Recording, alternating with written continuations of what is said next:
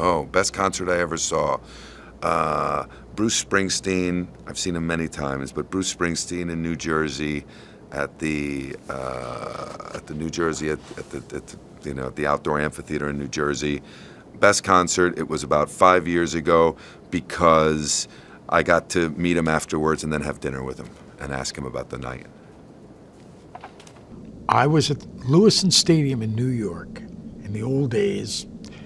I was like 21, and it was an outdoor stadium, and they were playing Firebird Suite and The Rite of Spring. And guess who was conducting? The man himself, Igor Stravinsky. That is a standout.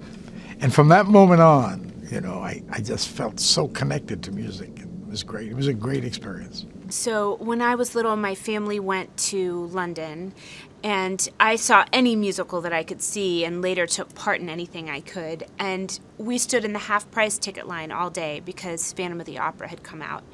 And my family got one ticket. And my sisters and mother and father turned to me and they all just said, "It's yours." So I sat by myself and watched, during that trip, Phantom and Les Mis. And that and Evita. I also saw Evita.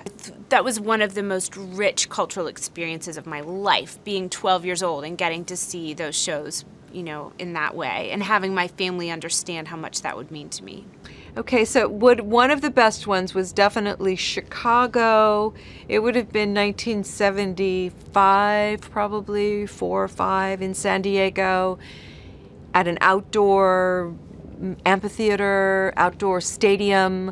It was blazing hot, and the band Chicago, who are still one of my favorite bands. And in fact, in this movie, there's a big concert scene, and the band that was playing at the Greek Theater here in LA was Chicago, and they let us come in and shoot a bunch of scenes with Al up on the stage being the rock star. So that was cool.